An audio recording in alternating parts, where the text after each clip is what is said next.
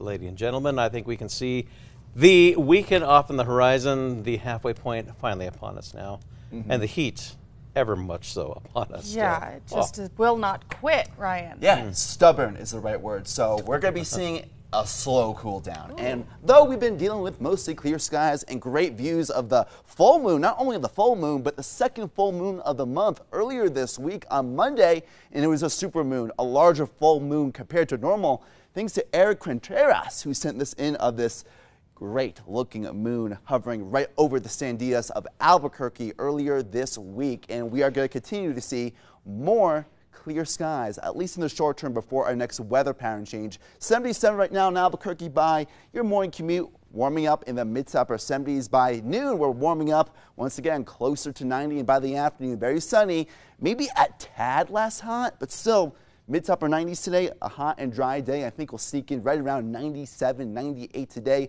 with likely rain-free conditions, but storms more likely in the northern and western third of our viewing area. Camado, Durango, Farmington, Cortez. Some of you guys are dealing with rain this morning. More rain, at least a quarter to half an inch ahead. Albuquerque, Santa Fe, light amounts up until Friday, but more rain becoming more widespread by this weekend. And I'll be tracking the cooler trend as well. Back to you.